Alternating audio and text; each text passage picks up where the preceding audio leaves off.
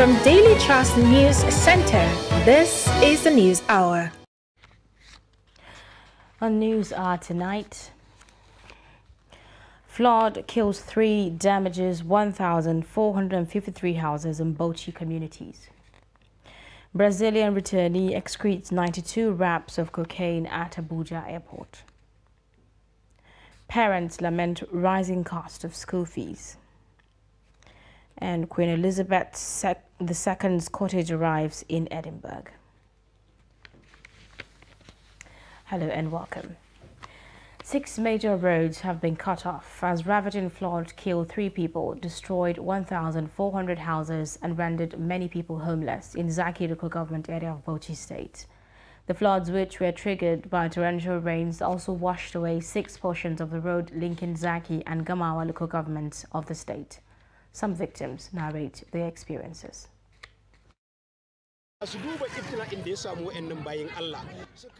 The government should come to the aid of these people. Houses have been submerged by flood, and over 6 communities were also affected. I remember vividly that we helped some Fulani people whose animals were also affected by the flood.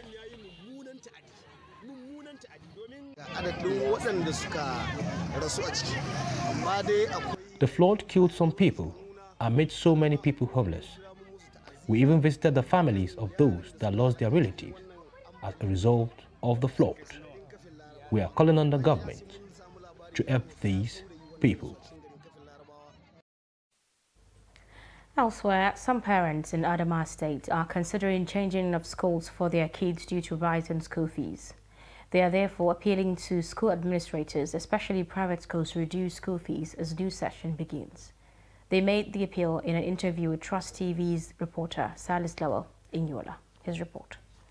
Adamawa State Government, through the Ministry of Education, has set Monday, September 19 as the commencement of academic activities for the first time of the 2022-2023 session.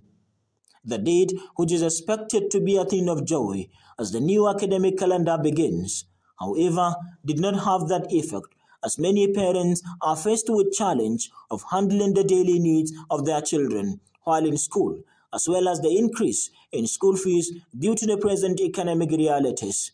They said it will not be a bad idea if school administrators consider the present economic challenges and allow parents to pay school fees in installments. Even to provide necessary things to the children, we are finding it difficult, talk less of school fees. So we are going to find it hard, but it is a necessity for us. We have to look other means to source for the income to pay the school fees. You talk about school fees resistance. It is a very difficult situation as long as we, the parents, are in charge of our duties of our children. I think things are very difficult. The economy was too bad. Citizens are frustrated in the country. Adamu Jingi, a school proprietor, says the idea was not about one, but schools most times run at a loss. Explained that in many occasions, students change schools to avoid paying the fees on their former schools. Yara in ka dogara akan duk wanda bai biya baka kori ɗansa a makaranta. A yanzu haka wani makaranta wasu kira su yara bakwai, wani wuri su 15. Yes, of course, high fees are the reason. You find some parents changing schools for their children almost every year. But I can assure you it wasn't intentional. The situation is beyond our control. Sometimes that room granted parents to pay school fees of their children instrumentally is violated, leading to schools running at a loss. So we left with no option rather than blocking it. Teachers who are at the receiving end said they are not finding it easy to catch up with their family needs. We equally experience such hardship from parents, from school management, from the staff, and everybody, counting from payment of school fees. We have started the new session, a new term. The student needs new uniform, new writing and reading materials. Everything is above our shoulder. We parents and everybody. You can see a situation whereby students are paying school fees. At times they pay halfway. Sometimes you can find out that they will not pay at all. You have to allow them. Some of them, when there will be time that will come, they tell you they will go, they will change school, or they will go somewhere, or you just stop seeing them, just because of the situation. So we are not in a good situation as far as economy of the school and ourselves is concerned. Stakeholders say a reduction of school fees will go a long way to ease the burden on parents, especially those who have more than 2 children enrolled in the schools. Salis Lawan, Trust TV News, Yola. As the Academic Students Union of Universities ASU strike continues, the federal government has been called upon to fulfill its promise to the striking workers to enable students resume their academic activities. The call was made by former Director General of the National Orientation Agency, Idi Farouk, on our Sunday Politics program. The former NOA boss added that addressing the concerns of ASU would help ensure that the education sector of the country is not totally grounded. Both sides have a problem as far as I'm concerned. One, the problem of government is that, if government makes a deal, you should keep to it. If you make a promise as government, you must keep to it. But on the side of the ASU, I recall that in the last general election, they called off strike so that their members can go and conduct election. Or rather, they didn't call off the strike, they suspended the strike so that their members can go and conduct election.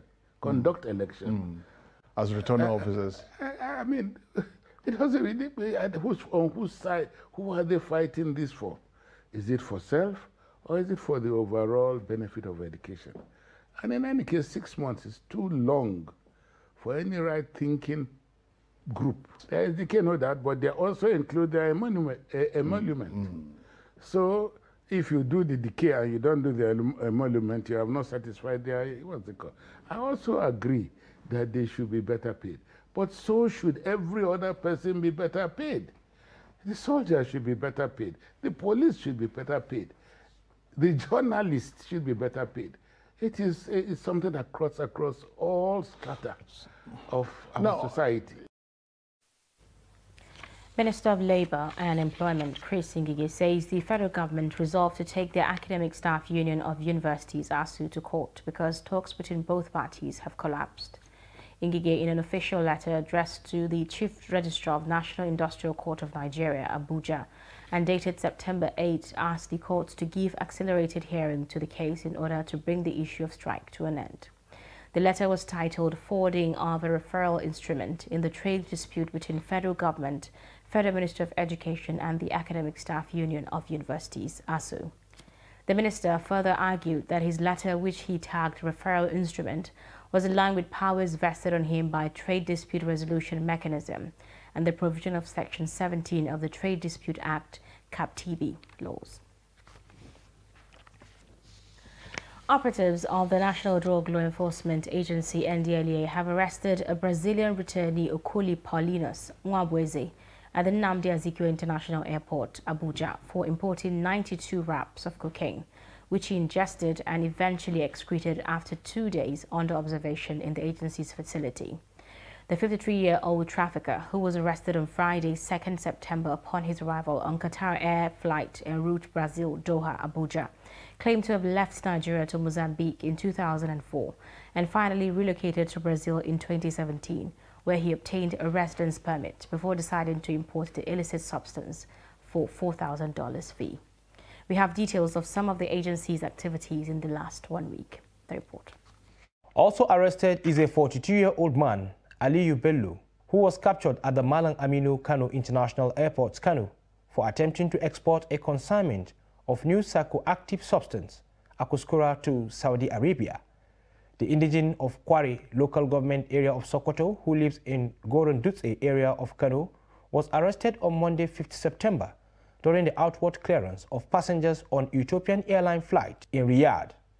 At the Murtala Mohammed International Airport, Ikeja, Lagos, no fewer than 1,099,000 tablets of tramadol 225 mg have been seized through the interagency collaboration between NDLEA and Nigerian Customs. The pharmaceutical opioid, packed in 50 cartons, were imported from Patiskum via Addis Ababa on Ethiopian Airlines. The consignment was concealed among other non-controlled pharmaceuticals. Also, a freight agent, Aliyu Abubakar, was on Friday 9 September arrested at Narco Export shed of the airport over attempt to export a consignment of cannabis concealed inside bottles of Caro White body lotion. Meanwhile, attempts by drug cartels to export 7.805 kilograms of crystal methamphetamine to United States and Australia have been thwarted by NDLEA operatives attached to some courier companies in Lagos. The meth consignment were concealed in the linings of local fabrics, wooden statues, printer cartridges, handle of travel bag and cassava flakes. From other parts of the country, a 25-year-old pregnant woman, Haruna Favor, was arrested in Auchi, Edo State on Friday 9 September with 82 pinches of detamine as well as various quantities of loud, Arizona, Colorado, variants of cannabis, and codeine based on cough syrup. In Gombe, 190,000 tablets of capsules of tramadol, D5 and Exol were recovered from two drug dealers, Nasiru Abubakar, 22, and Umaru Bayero, aka Adiza, when NDLEA operatives raided their stores at the Gombe main market on Tuesday 6 September. In Kogi, a suspect, Paul Ali, 47, was arrested along Okene-Abuja Highway with 1,404 bottles of codeine based on syrup weighing 190.94 kilograms and 2,040 ampoules of pitocin injection coming from Onitsha to Sokoto. A follow-up operation in Sokoto also led to arrest of the receiver of the consignment on Tuesday 6 September. A raid at the cannabis plantation camp in Emuru Forest, Owo, local government area of Ondo State, has led to the arrest of Monday Onoja, 20, Daniel Kainde, 25, Obinya Okechukwu, 35, where 16 bags of illicit substance weighing 179.5 kilograms were seized from them. Chairman, Chief Executive of the NDLEA, Brigadier General Muhammad Buba Marwa, retired, in a statement by the agency's Director, Media and Advocacy, Femi Babafemi, the arrest and seizures commanded the officers and men of the command in Kano, Kogi, Edo, and Gombe State Command for their resilience. He charged them and their compatriots in other commands to remain focused and vigilant in their areas of responsibility. The Ilorin Zonal Command of the Economic and Financial Crimes Commission, EFCC, has arrested a 29-year-old Chinese gang Deng for alleged illegal mining in Ilorin. According to a statement by the head media and publicity of the commission, Wilson Uojering, on Saturday, Deng was arrested on Friday and found to be in possession of crude minerals, without authority. The Nigeria Security and Civil Defense Corps has arrested Wan Chiokche Emmanuel for allegedly defiling his 14-year-old niece. Emmanuel, 38 years old, who hails from Nakagwe West local government area of Benue State, was arrested by the NSCDC female squad in Anagada, Abuja at about 5:30 a.m. Friday morning and handed over to the Human Trafficking Unit of the Corps for his consistent sexual assault on his niece, who was under his watch. This was contained in a statement signed by the Corps spokesperson Odumosu Olushola on Saturday. Narrating her ordeal, his niece claimed her uncle sexually assaulted her on different occasions and threatened to beat her if she spilled the truth. The accused, however, confessed to the crime and pleaded for leniency, stating it was the work of the devil. Meanwhile, the commandant in charge of Anti-Human Trafficking, Irregular Migration and Other Related Offences Unit, NSCDC, Elo Janet, vowed to put an end to the recurring sexual harassment by protecting the girl child. You're watching News Hour on Trust Television. Coming up, skin decoration that defies modernity. Details of this story after the break. Do stay.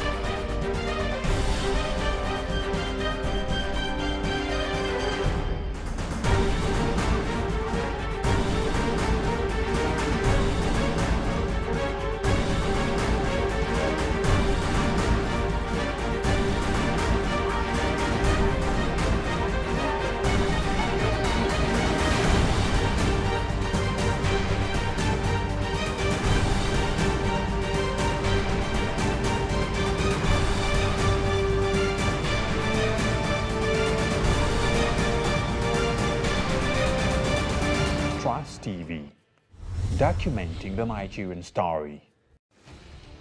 As the 2023 elections draw near, remember, evil prospers when good men and women only wish for peace, but never take a step to make peaceful elections happen. Are you a father? Are you a mother? What are you saying to your children as elections approach? Have you warned them not to let themselves be used to cause violence? Have you explained to them what the consequences of electoral violence might be? Do your part to make peaceful elections happen. Talk to your children. Protect them from unscrupulous politicians who want to put them in harm's way, while their own children are comfortable at home, within and outside the country. Let's join hands to make 2023 elections peaceful. This message is from the National Orientation Agency, NOAA.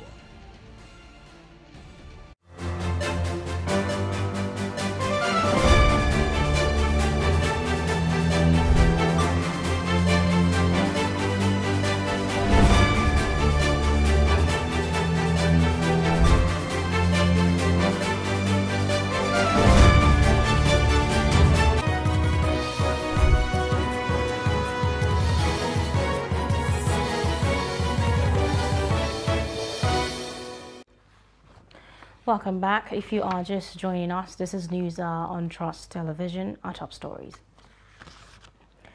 Flood kills 3, damages 1,453 houses in Bauchi communities.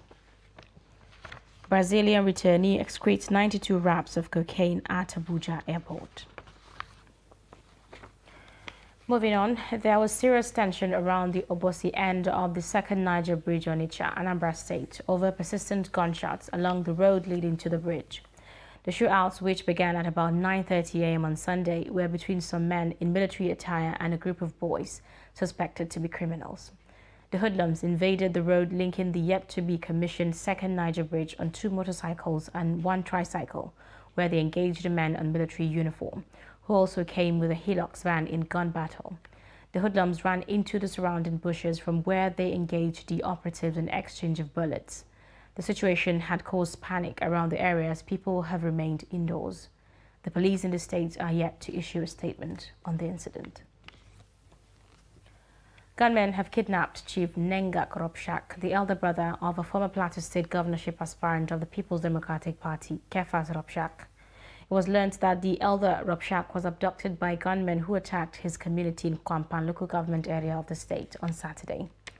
Residents of the community who confirmed the attack on Sunday said Ropshak's abductors had made contact with his family members and were demanding 100 million as ransom. The People's Democratic Party in a statement expressed shock over this development. A heavily pregnant woman who was abducted from Mando in Kaduna in July has been delivered of a child in captivity. The victim, who went to visit her ailing mother on the day the bandits struck, was abducted alongside 2 of her sisters. Commenting on the situation, the victim's husband, Muhammad Alabi, said his wife gave birth at the kidnappers' camp on the 2nd of August without medical care, adding that they were being maltreated and flogged by the abductors. Recounting the family's ordeal, father of the victims, Abdul Wahab Yusuf, said the bandits broke into their Mandur home around 1:05 a.m. the day of the attack. The family is appealing to the federal and Kaduna state government, charity organizations, philanthropists and well-spirited individuals to assist the family in securing the release of their loved ones. Department of State Services, DSS, says outcome of its investigation on Tukur Mamu is mind-boggling. They also warned those making comments it's described as unguarded to stop forthwith and await court proceedings. Kaduna-based Islamic cleric Dr. Ahmed Gumi had accused the DSS of persecution of his media consultant Tukur Mamu. In a statement issued on Sunday, the spokesman of the service, Peter Afunaya, said the DSS should be left alone to carry out its duties. Afunaya, however, said the DSS would not make further comments on Mamu's arrest since the court would determine its course. Afunaya said the service would not be distracted with some of the skewed narratives in the media space, appealing that the service be allowed to concentrate on the investigation, the outcome of which, he said, remains mind-boggling. Moving on, residents of Sokoto are calling for urgent government attention to tackle the menace of destitution plaguing the city. This has been compounded by the influx of internally displaced persons seeking food and shelter into the metropolis. Babangida Bala reports that some residents are saying the situation is a threat to social order, not just in the capital city, but in the state. We'll bring you this report in our subsequent bulletin. Now, a cleric, Archbishop John Praise, has called on Nigerians to vote for capacity as campaigns roll out ahead of the 2023 general elections. He made the call while addressing journalists in his office at the nation's capital. He urged Nigerians to vote for people with good track records and also admonished all to get their PVCs to enable them vote candidates of their choice.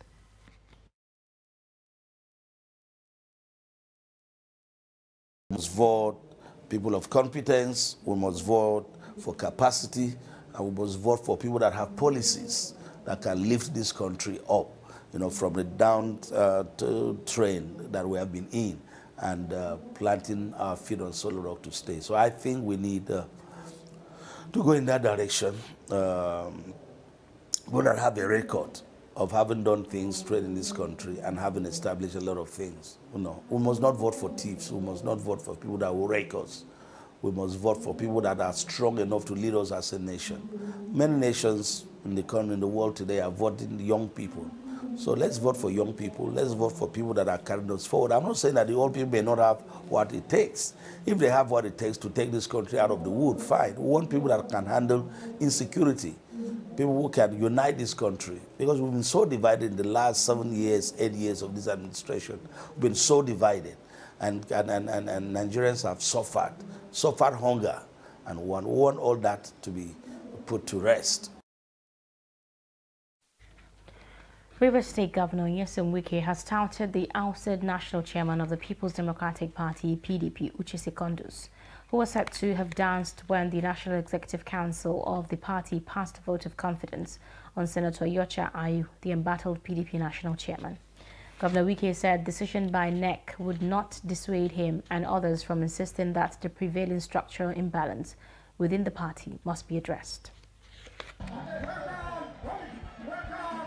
The governor spoke at the 11th hour homecoming and reception organized for decampees from various political parties who have joined the People's Democratic Party in Rivers State. If you watch, all those who are decamping are those who you may not be hearing their names, but are the people who do the work. So we have been plucking them back. And all those so-called big men that are threatened. Let me assure you that we all work with you. There's nothing like somebody who has been there since and somebody who has come back. Governor Wike commended the decampees for their courage to rejoin the political family, noting that no other political party can win election in Rivers State except the PDP.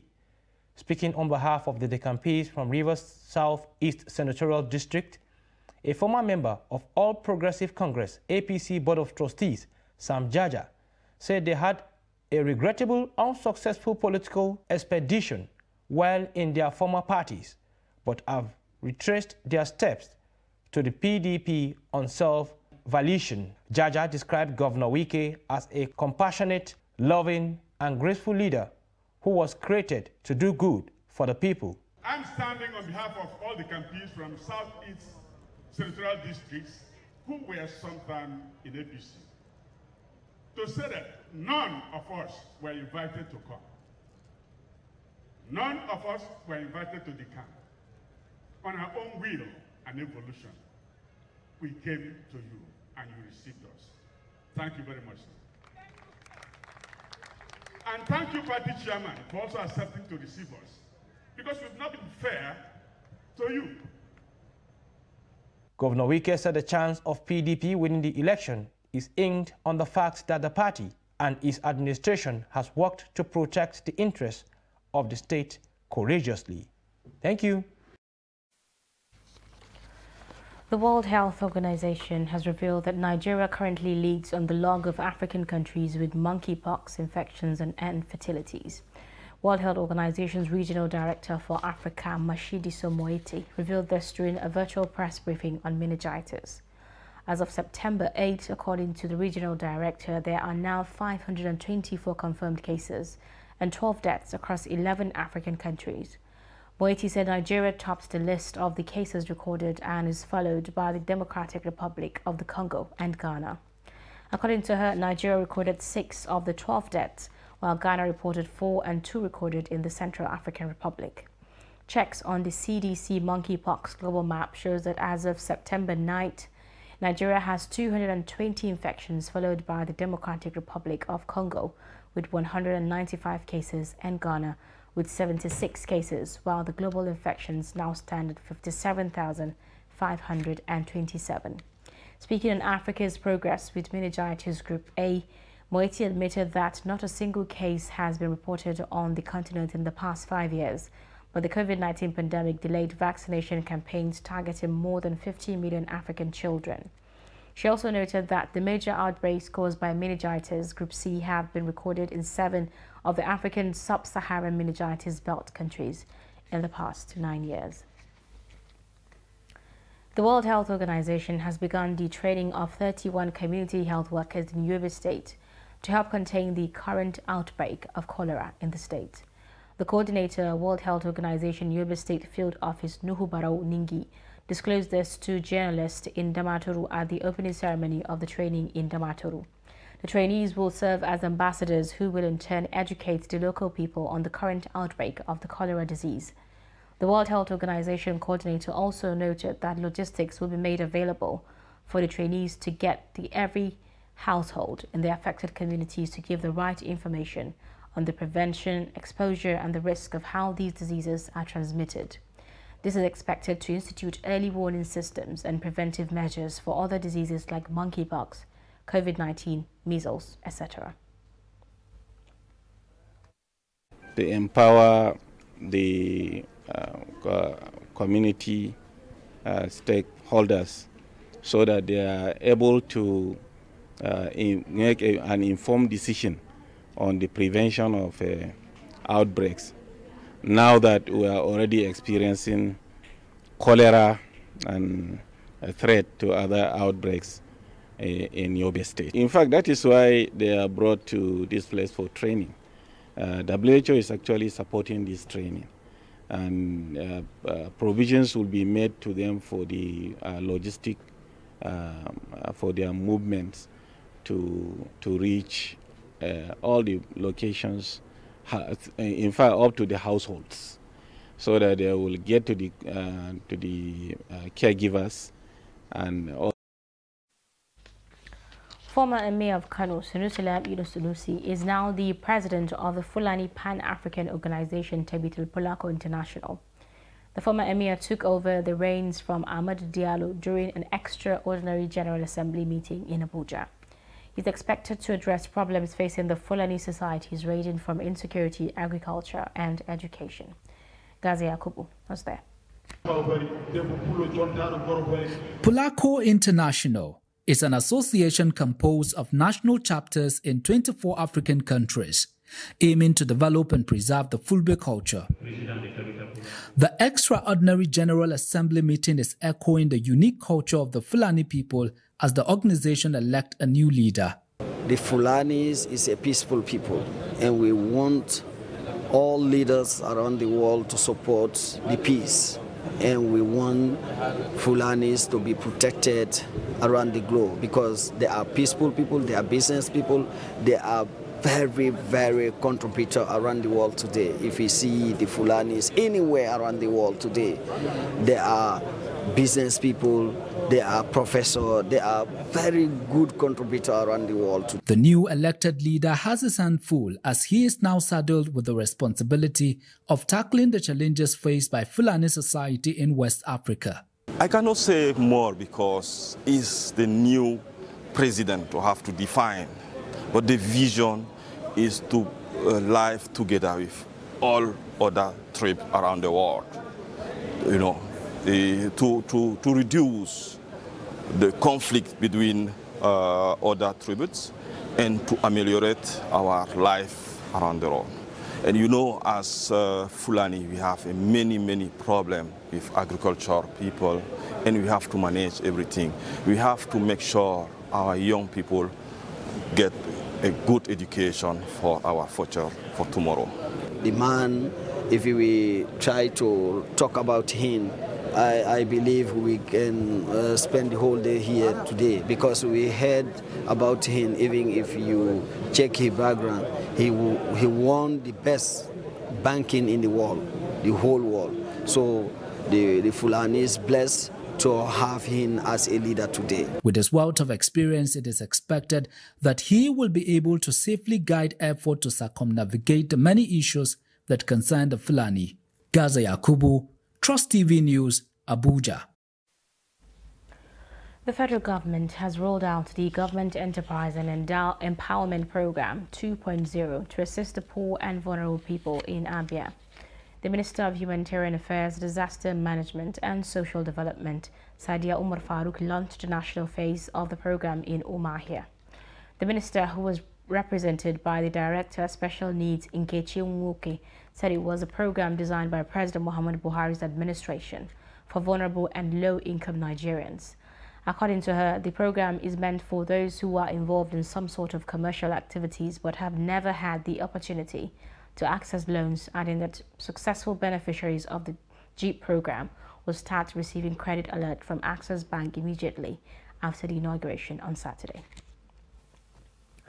The United Nations has commended the federal government's progressive efforts towards combating poverty, security concerns, economic crisis, and gender-based inequalities faced by older persons in the country.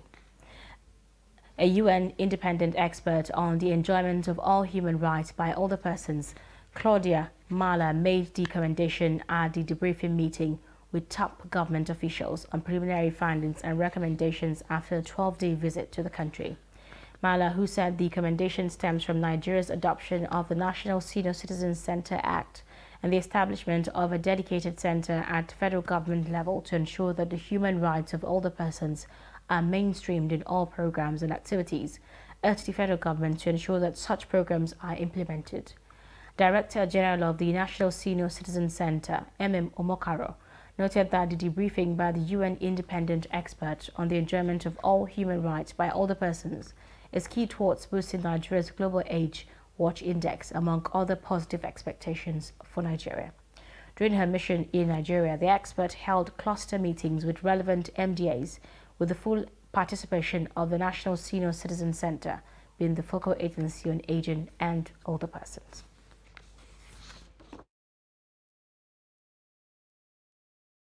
The legal and the policy framework is quite good, but what is still a little bit missing are the budget lines.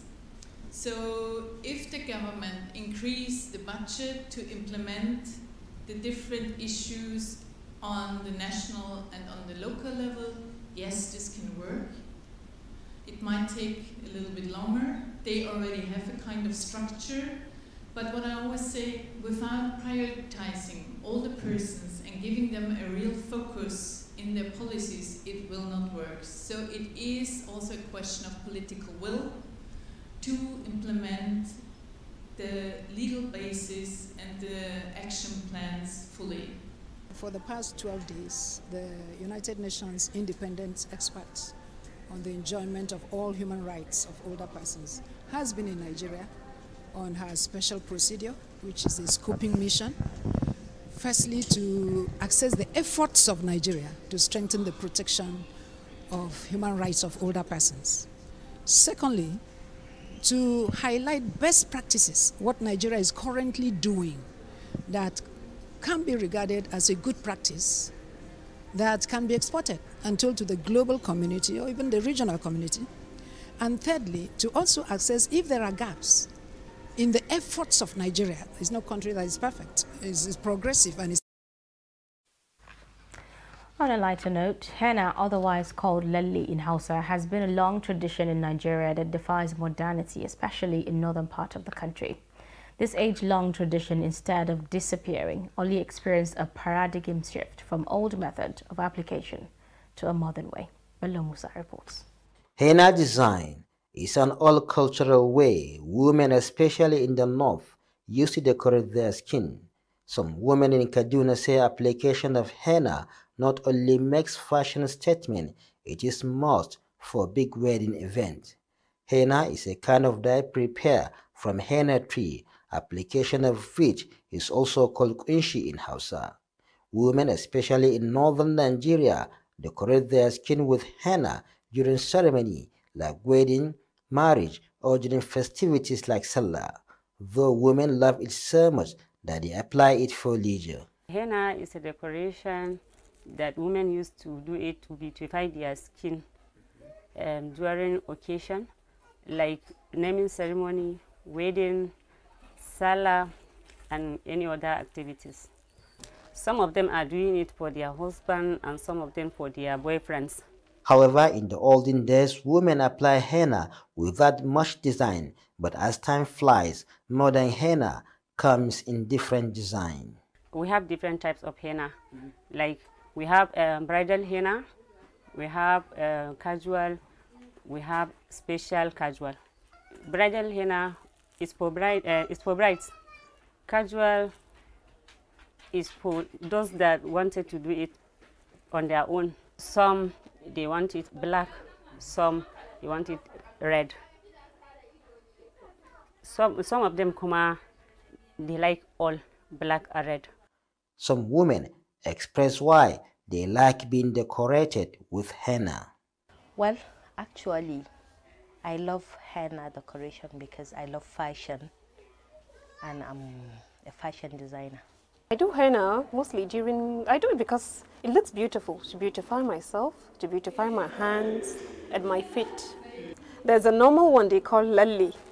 That's the normal one they do it. That's what we used to do, our grandmothers used to do then. But now henna, it comes with designs. You see the designs. The first time I had it done on me, I loved it so much. I liked the way it looked. I liked the way, when you go around with people, when people see you, they admire you. How does a woman feel like when she applies henna? Well, I feel so excited, feeling on top of the world, seeing the design on my skin. It's eye-catching. So whenever we do it and you see your hands, they look different, they look beautiful. Especially from the northern part of Nigeria, we like doing that. It makes us look beautiful, it makes us look unique, and it makes us represent our culture.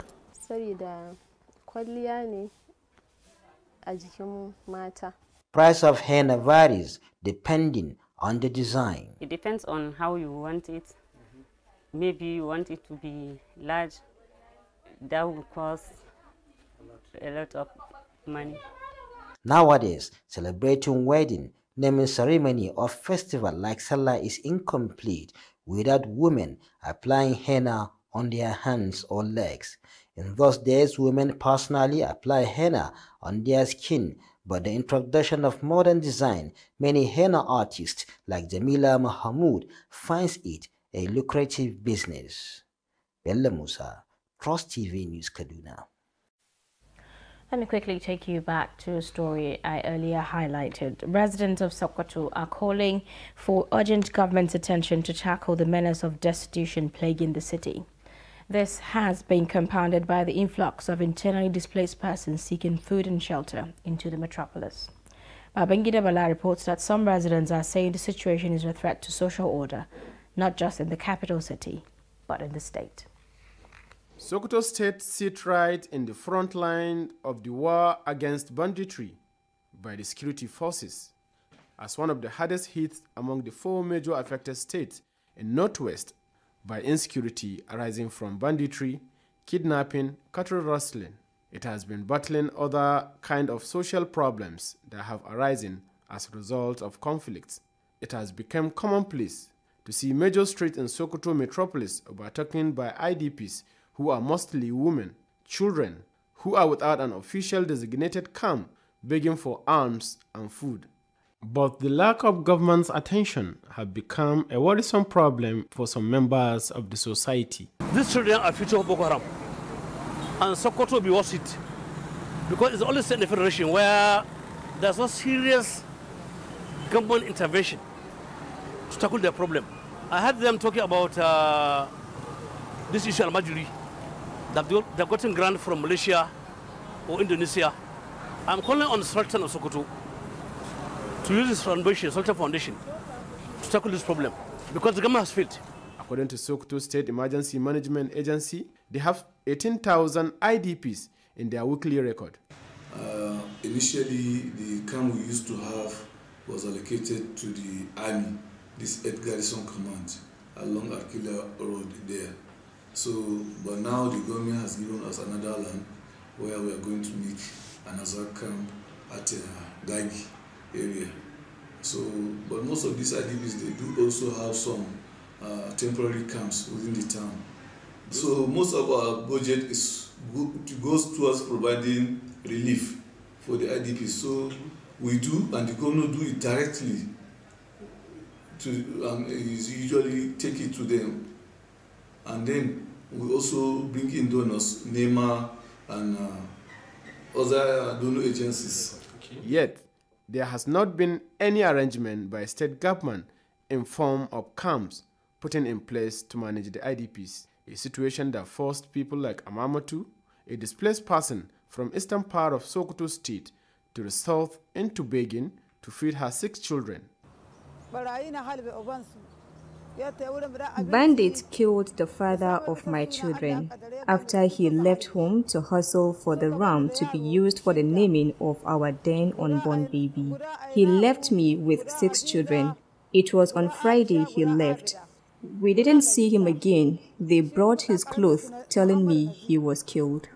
This is Maiduguri Road, also known as Gawon Nama, one of the most popular areas in Sokoto metropolis. Here you can hardly spend 3 minutes on the average minutes without encountering a group of children. These children, mostly of school age and below, roam freely without their mothers or an adult in sight for protection or guidance. Even for a state with a high number of out-of-school children, this new development is alarming. Yet when you ask, please, where is a particular place that is meant for the accommodation of the IDPs? What is the role of the government?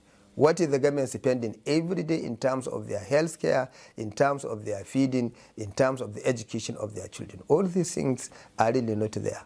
Even if you are a journalist, you want to interview, you want to investigate, you want to find out, they will see you as if you are in the opposition. And the governance, especially civilian governments, are not supposed to behave like this. Eastern Senatorial District have been worst hit by the banditry in the state. This area is made of Sabon Birni, Isa, Ilela, Gada, Gwadabawa, Gwaranyu, and Raba local government areas. You're still watching News Hour on Trust Television. I'll see you on the other side of the break. Stay with us.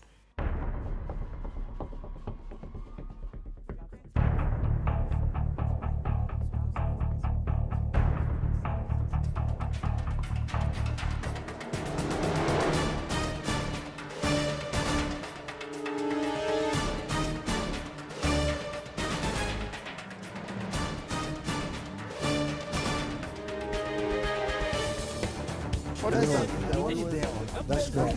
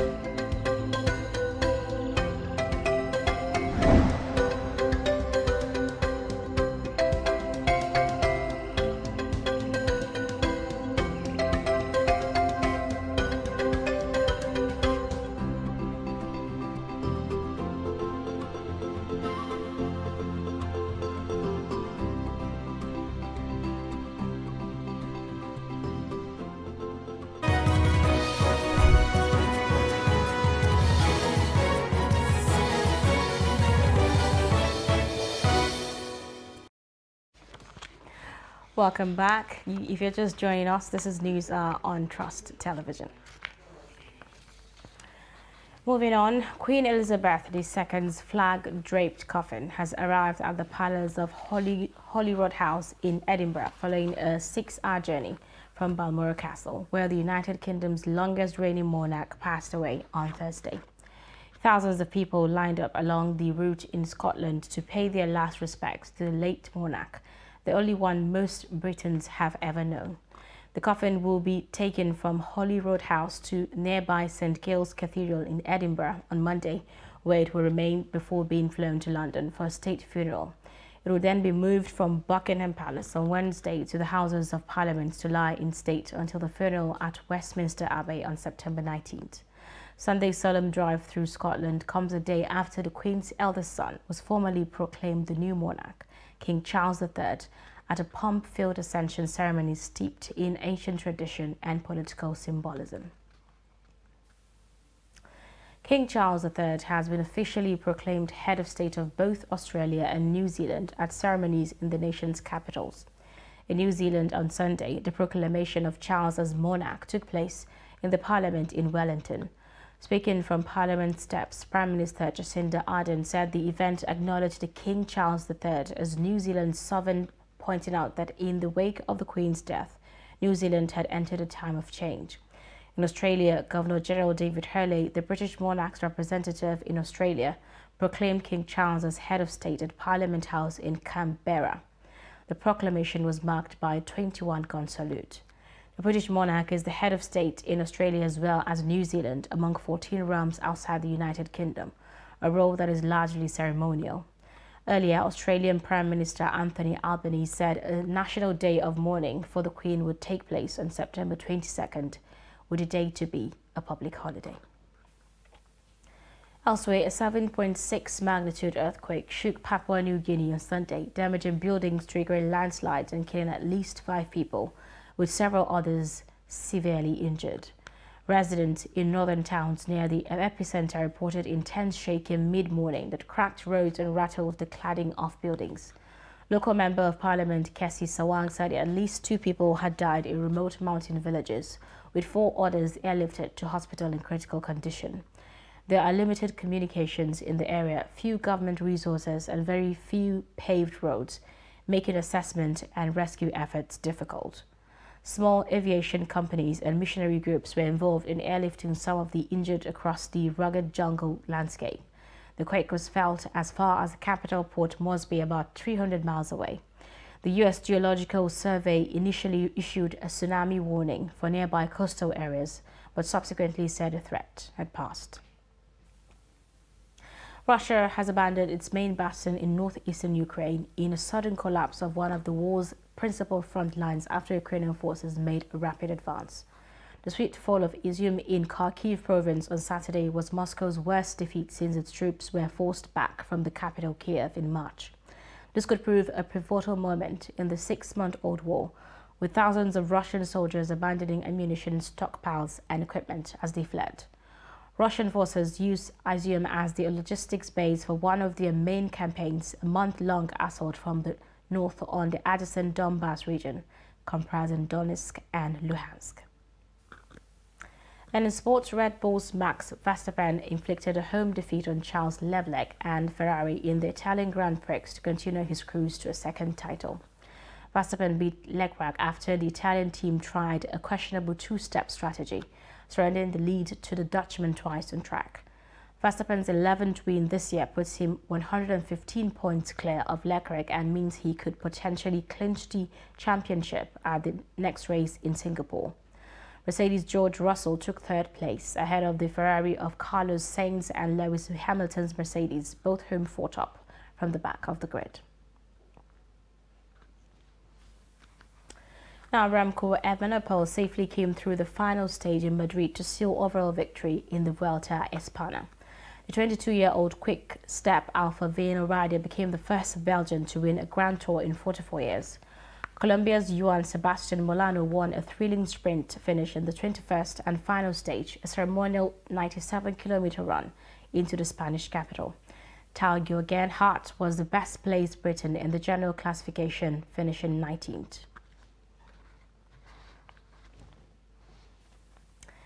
With sports, we wrap up News Hour for tonight. Do not forget to follow us across all our social media platforms. I'm Zainab Bala. Thanks for your time and company.